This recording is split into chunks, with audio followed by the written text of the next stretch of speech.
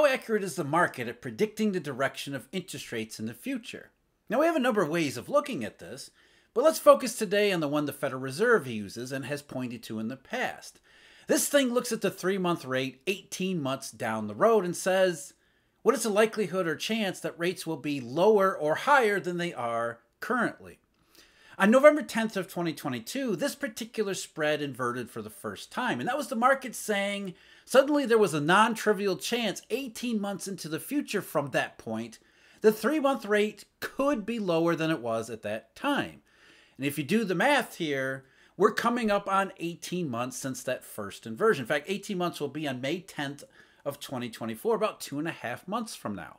And back in November of 2022, the 3-month rate was at the time 4.09%. Right now, it's in the 520s. So the 3-month rate would have to drop about a full percentage point in the next 2.5 months in order for this near-term forward spread to have been technically and precisely true in its prediction. So that's the thing, though. The near-term forward spread, like a lot of these bond yield spreads, are not predictions. These are not crystal balls. What they're telling us is a range of probabilities. And the probability is about the general direction and behavior of interest rates. And when we look back in the past, a lot of these cycles, in fact, all of these cycles, look a lot like the current one we're experiencing, including what happens from that initial inversion point 18 months forward. Do the markets predict interest rates? No, nothing ever does. Do the markets tell us something very useful about the probabilities of how interest rates are likely to behave in the future? You bet they do, including our own interpretation of what interest rates actually mean when they are behaving in this direction. The information that we're going to use today comes from a couple of economists and researchers, one at the Federal Reserve, a fellow by the name of Anthony Dirks, and another at UNC Wilmington, Daniel Sokes, and we can't thank them enough for maintaining their website, which is called neartermforwardspread.com, and I highly recommend you check it out if you want to play around with the statistics. They've got data going back to the 1960s on the near-term forward spread, and you can see for yourself just how useful this information can be, assuming that we realize what we're getting from it is not crystal ball predictions. It tells us generally what the likelihood of the overall direction of interest rates will be, and therefore what the market is thinking about conditions that would lead to these changes in interest rates. We'll stick to the downside of each cycle in this particular video, and we'll talk about some of the upsides when the near-term forward spread becomes steep in a future video down the road. But going back to the last cycle where we had inversions in interest rates moving lower, that was not 2008, we'll get to that in a minute, it was 2018 and 2019. The near-term forward spread inverted for the first time on December 31st, 2018. They got more inverted in 2019. Now, obviously, rates moved lower in 2019, so we can safely say, regardless of whatever your interpretation of the conditions in 2019, the market got that one pretty much right. And this is something we're going to encounter as we move forward in our historical review, that timing isn't everything here. Because in the 2019 case, the inversion was quickly followed, at least relatively speaking, it was quickly followed by lower interest rates, whether the 3-month rate or the short-term rates that the Federal Reserve targets. Essentially, in that case, the inversion and then a relatively quick downturn in interest rates followed pretty closely afterwards. And that was because, well, we'll never know for sure, but it sure seemed like the global economy was falling into recession. The U.S. looked like it was going to fall into one too. Only a couple places did they actually declare one. But we also have to keep in mind too that these interest rate mechanisms and interest rate measures also apply to global conditions, because these business cycles that we're talking about, these recessions, they're not just U.S. recessions. They tend to be clustered with other recessions around the rest of the world. This is a more globally synchronized system than we were ever led to believe. So 2018, we got interest rates to go lower right away. And then, of course, the pandemic came, and we'll never know exactly how that was going to turn out. But we do know how it was turned out in 2008. The near-term forward spread first inverted way back in January of 2006, January 13th. At the time, the 3-month bill rate was 4.23%.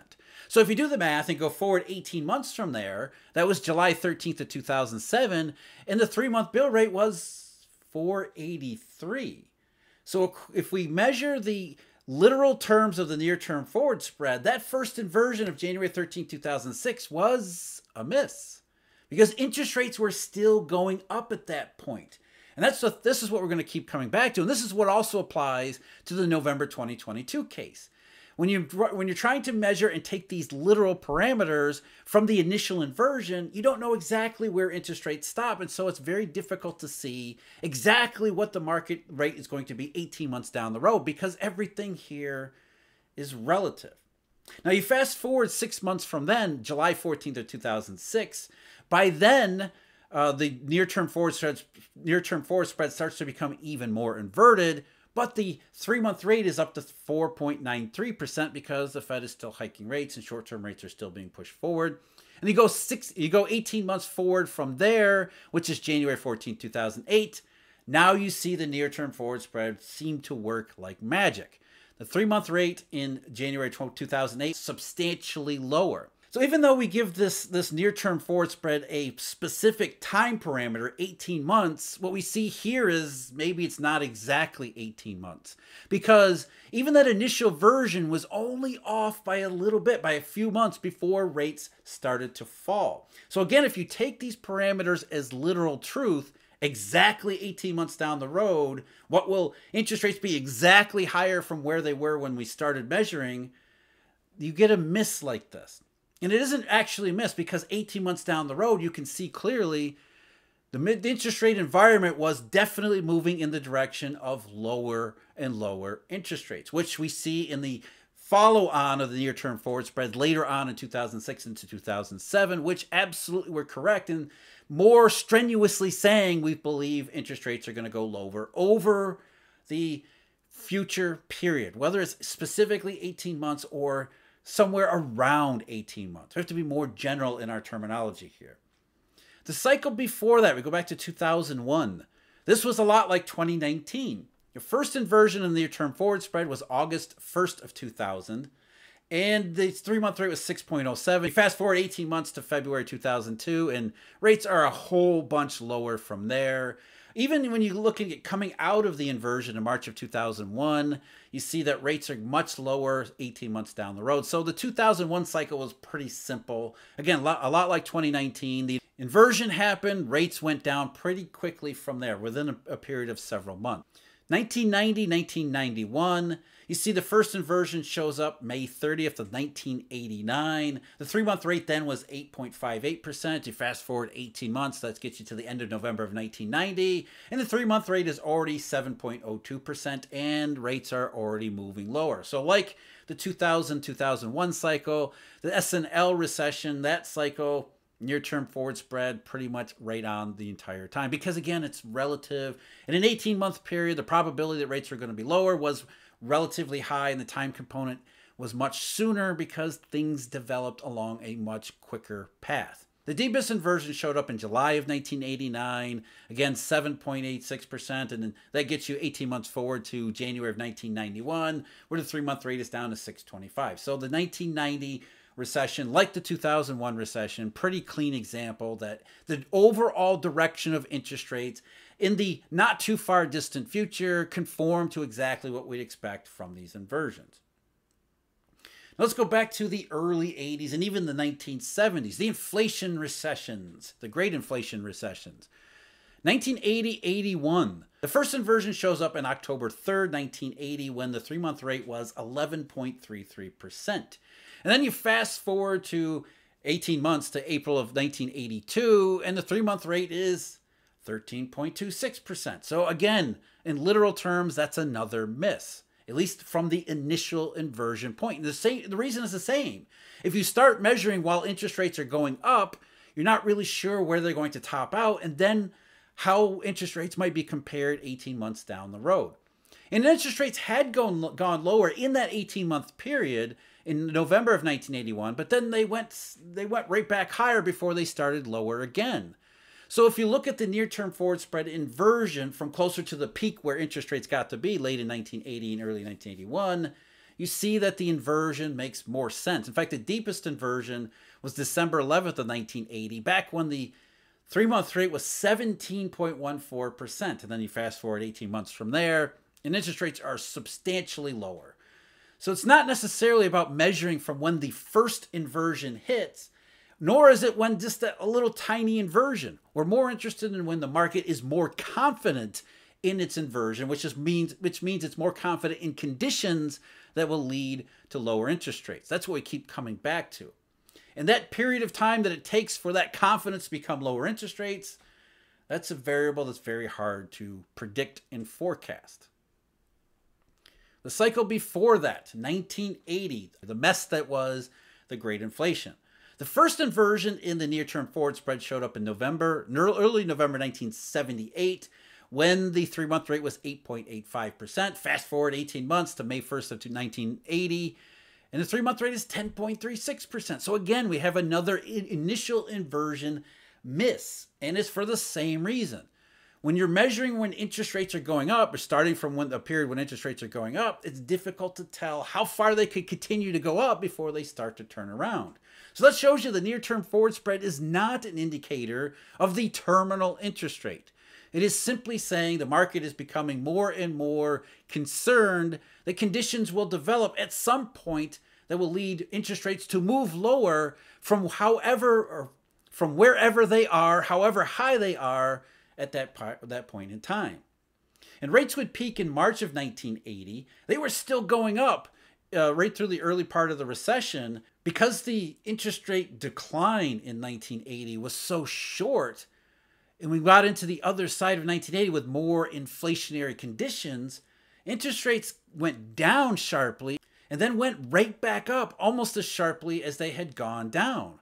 So a lot of these near-term forward spread inversions, if you look exactly 18 months ahead, you see rates that are higher, but rates that had also been substantially lower. So that raises another question. Are we talking about specifically 18 months ahead? Or are we talking about in an 18-month window, or it's not even exactly 18-month window? Is it, say, 20 months or 24 months? Over the next little while, we can't take all of these parameters literally. And there are indeed conditions that change the very nature and behavior of interest rates in specific periods. But overall, you do see the same general pattern developing here. And we see it maybe the best example, 1973, 74, and 75. The first inversion in the near-term forward spread shows up May 25th of 1973. The 3-month rate at that point was 6.64%. Fast forward again, exactly 18 months, November 25th, 1974. The 3-month rate is 7.31. Again, a miss on the initial inversion period. And the reason that was the same as before, all the other examples that we've gone through, because rates were still rising when the near-term forward spread first inverted. But as you can see, every point forward of June of 1973, once rates stopped rising in August of 1973, every point forward in inversion from June 1973 wasn't a miss, it was correct. Because over that period, in general terms, interest rates were indeed moving lower. So it does depend upon where you start this measurement. If you start exactly where the initial inversion shows up, and if interest rates are on the rise, then it doesn't really tell you exactly when interest rates are going to be lower, though it does, if you look at all of these cases where the initial inversion misses, it does tell you that in general, interest rates are moving lower just from a higher terminal point. So it doesn't tell you about the terminal point, but it does tell you about roughly 18 months down the road if rates are likely to be moving lower. And outside of 1980, 1981, once they move lower, they do tend to stay there. The unique conditions of 1980, the big difference in all of those. So what is it that makes interest rates move lower? What is it that moves the near-term forward spread, or indeed any type of yield curve spread, to become inverted and negative? Well, it isn't necessarily recession, but in every single one of these cases, it has been recession. And I'm including 2019 in that. And again, it's not just the US economy that we're talking about. It's also the entire global system, because there was a global recession in 1980, for example. There was certainly a global recession in 2001, believe it or not, the mild .com recession. That happened around the rest of the world. Obviously, 2008, the Great Recession was shared pretty much everywhere. In 2019, we come back to that. While the U.S. didn't seem like it was heading into recession to some people, the market was a little bit more pessimistic on those possibilities, as well as the Federal Reserve. That's the reason why they were cutting rates, because they were a little bit concerned the recessions that were showing up around the rest of the world might eventually impact the U.S. too, because it is a globally synchronized system. In fact, when the yield curve actually inverted for the first time way back in March of 2022, before the near-term forward spread would, at the time the near-term forward spread was still steep and moving higher, but in March of 2022, in April of 2022, Federal Reserve Chairman Jay Powell said, look, we're not worried about the yield curve inversion because we've got this thing called the near-term forward spread. If that one inverts, then we understand that there might be some difficulties ahead. And the reason was, as Powell said, that's really what has 100% of the explanatory power of the yield curve. It makes sense, because if it's inverted, meaning the near-term forward spread, that means the Fed's going to cut, which means the economy is weak. So again, that's really the point here. When interest rates do start to go down, and if they are moving lower, especially from a higher level, that tells us more than likely there are conditions in the general economy, if not the monetary and financial system too, which are going to lead to rates going lower, consistent with rates going lower. That's not a set of good possibilities. As Powell was saying, the economy is weak. And that's consistent with what we see throughout the history of not just the near-term forward spread, but all these financial indications. They're not exact. They are not predictions. And we see the near-term forward spread invert back in November 2022. It didn't say, okay, 18 months exactly forward, interest rates, the 3-month rate is going to be lower. What it was really saying is that about 18 months into the future, more likely than not, interest rates are going to be on their way lower.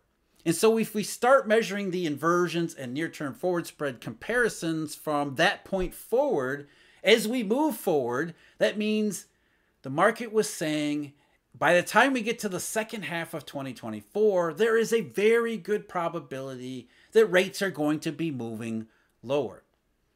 And I think as we stand right now, however, wherever, whenever the Federal Reserve begins cutting rates, that's not actually the key consideration. But wherever that happens, most people would agree that interest rates are likely to be moving lower this year. Anyway, in fact, that's exactly what the Federal Reserve says too. So that would be consistent with what the near-term forward spread was saying all along, really going back to late 2022 and into early 2023. The question is, the variable is, what does that actually mean? Will it be like Jay Powell and everybody else is saying, soft landing, just a couple rate cuts to make sure that everything goes smoothly? Or will it be like all the other cycles in our historical look back when interest rates are moving lower as they were forecast to, high probability of moving lower, recession? And not just in the United States. And that matters because, as we've talked about previously, there's a lot of other recessions springing up all around the rest of the globally synchronized world.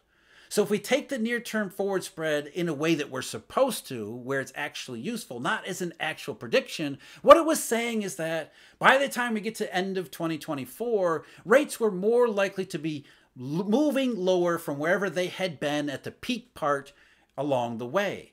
And that seems to be exactly what we're confronting.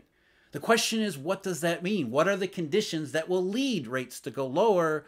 And in all these historical examples, what we see is that coincides with sharply lower interest rates as recessions develop. I just had a terrific conversation, deep conversation with Lynn Alden and George Gammon about the meaning of money, the most important question that future generations are about to face. Part of that interview you can see at the link below me. The rest of it is available for Eurodollar University members and subscribers. And until next time, take care.